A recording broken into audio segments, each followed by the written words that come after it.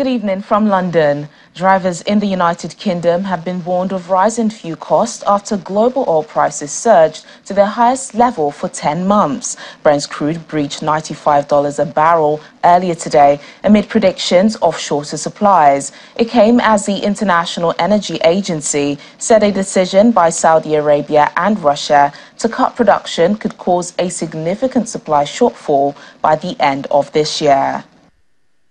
The Organization for Economic Cooperation and Development has raised its forecast for global growth thanks to a stronger than expected U.S. economy and despite a weakening German economy. The world economy is now expected to grow 3.0% this year, up from the 2.7% forecast in June. However, global growth is expected to slow to 2.7% in 2024, down from its estimate of 2.9% in June. The OECD warns Germany is expected to experience the heaviest blow driven by higher interest rates and weaker global trade, while the UK is forecast to see the highest inflation rate of the world's G7 advanced economies this year.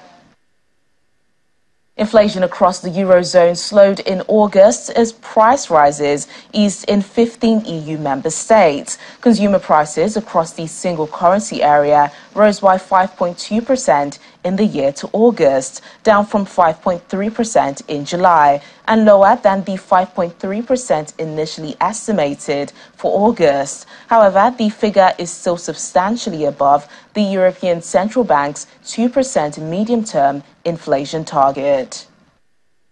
Elon Musk has suggested that all users of X, formerly called Twitter, may have to pay for access to the platform. In a conversation with Israeli Prime Minister Benjamin Netanyahu, the billionaire said a payment system is the only way to counter automated accounts. Since taking over the social media platform last year, Mr. Musk has looked to encourage users to pay for an enhanced service, which is now called X Premium. And those are your main stories from London at close of business.